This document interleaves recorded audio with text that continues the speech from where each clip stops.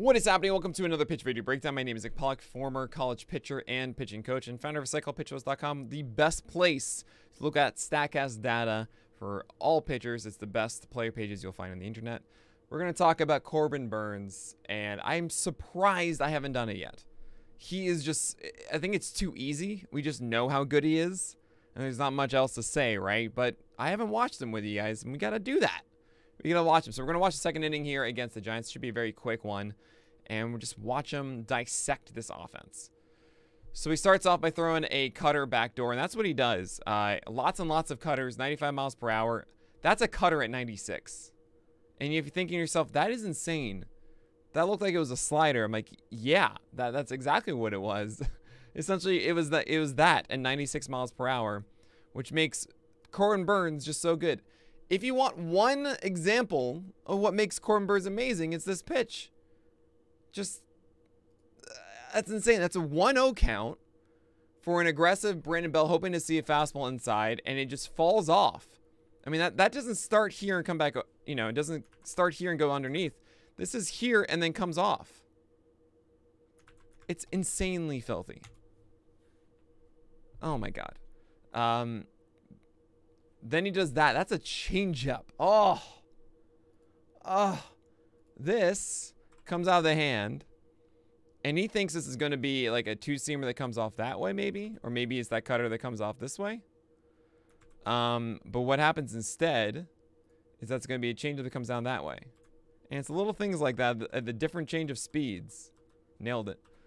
That make it so hard because you have to angle this right with your bat, especially when it's low, and you need to get the timing right. And this is a 91 and 996, and that's all the difference.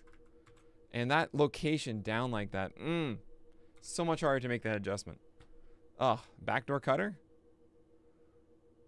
You tried. And you can't see that with this camera angle. Not the best one. I mean, from where he is, like this is not that great. You know, you want more like straight on, as we've seen like with John Gray yesterday. But that's coming back to the plate, right? So even that miss that you just had came back this way. Just didn't get far enough to the zone. Let's go back inside. I mean, he swung and missed on that before. Yeah, 97. That's insane. You can't say no to that. You just can't. This is biting in. This is going from here to here. Ugh. It's so good. And it's coming in at such high velocity, you know? That's the problem. And he's commanding it like nothing. Nothing that entire at bat was here. Nothing. It was all here. You know? You just don't see this. He's trying to get first pitch curveball for some free real estate. Couldn't get it. Tries the backdoor cutter. Couldn't get it. Look at that. Look at this. The hardest four-seamer fastball. I don't know if this is right. I don't know. This isn't correct. I know Spencer Strider is higher. I believe Sandy Alcantara is higher in his four-seamer. Maybe that's like 97.9, but I know for a fact that Spencer Strider and Hunter Green. Hunter Green's is higher. But that might be, I don't know. That's weird to me. This stuff, sinker, yeah, third, good. Changeup, who is the higher one? Probably Sandy. Yeah, Sandy's above 90.2. I don't know. Oh, that's a mistake. Yeah, this is what I'm talking about. So like, all the other stuff against Brandon Belt, as I mentioned, was all around here. And he finally puts one here, and this is also a 2-0 count, right? So you can't throw this. Now, because he's Corbin Burnes, and this is Luis Gonzalez, and it's the Brewers who know how to shift, that's an out, right? That's three things involved there. Like, if you just get like, okay, this is a 2-0 fastball right here. How is this an out?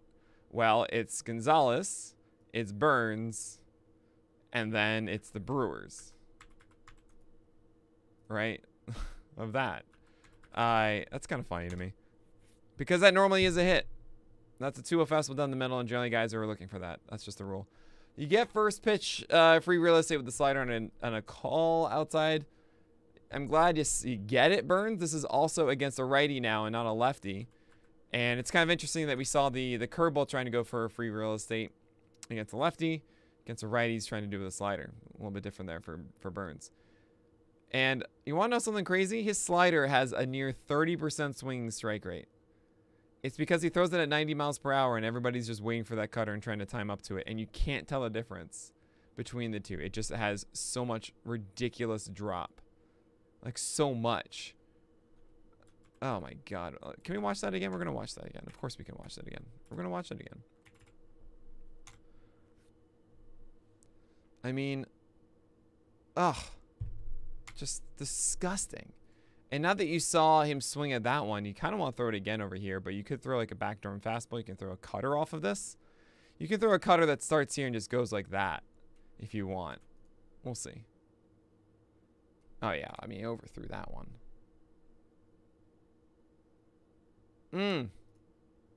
I mean, doesn't matter. It's such a hard cutter to hit. It's like one of the best pitches in the game. You know, I mean, this isn't a bad location inherently. He's not trying to hit that spot, is why I'm reacting like this. But like, this is moving. This isn't straight. This is coming down. You know, this is doing all ridiculous things, and it's just overwhelmed. I mean, that's Corbin Burnes, guys. He throws strikes. He hovers the edges. He has a ridiculous changeup. He has a ridiculous slider. He has free real estate with curveballs normally. What are you going to do? The #1 four-seamer velocity, apparently, in the majors. So yeah. That's Corbin Burnes, this wonderful man. You are so good. And I feel like, I don't know, we just know how good you are. And it's been underrated this year because Sandy Alcantara has done wonderful things. Tony Gonsolin had, and so on. And Corbin Burnes is still like the #1 pitcher in baseball. So that's going to do it for today. I'm going to try and do an Ohtani video just for you guys. I know some of you wanted it from yesterday.